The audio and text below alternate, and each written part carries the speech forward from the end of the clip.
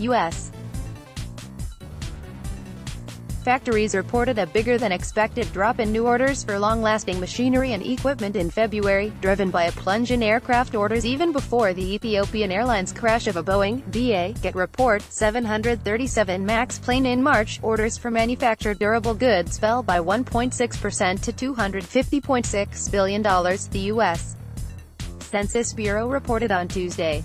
Economists surveyed by the data provider FactSet had expected a 0.8% drop, on average. In January, durable goods orders rose by a revised 0.1%. Transportation equipment orders, including aircraft, fell by $4.3 billion, or 4.8%, according to the census. The Boeing plane crash, which happened in March, could weigh on orders in coming months, reports, according to economists with the German lender Deutsche Bank.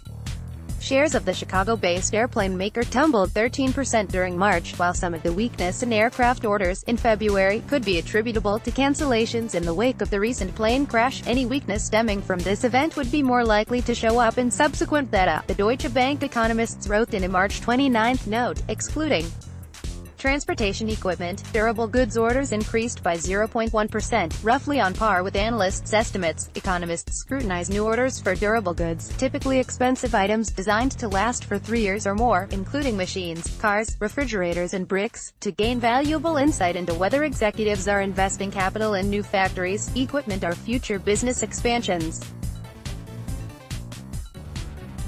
Such investments typically lead to higher worker productivity, so they can help to reduce the risk of a sudden spike in inflation. How much money will I need to retire? Want to learn about retirement planning from some of the nation's top experts? Join the streets Robert Mr. Retirement Powell live in New York on April 6 for our Retirement Strategies Symposium. For a limited time, tickets are available for $99 for this full-day event. Check out the agenda, learn about the speakers and sign up here.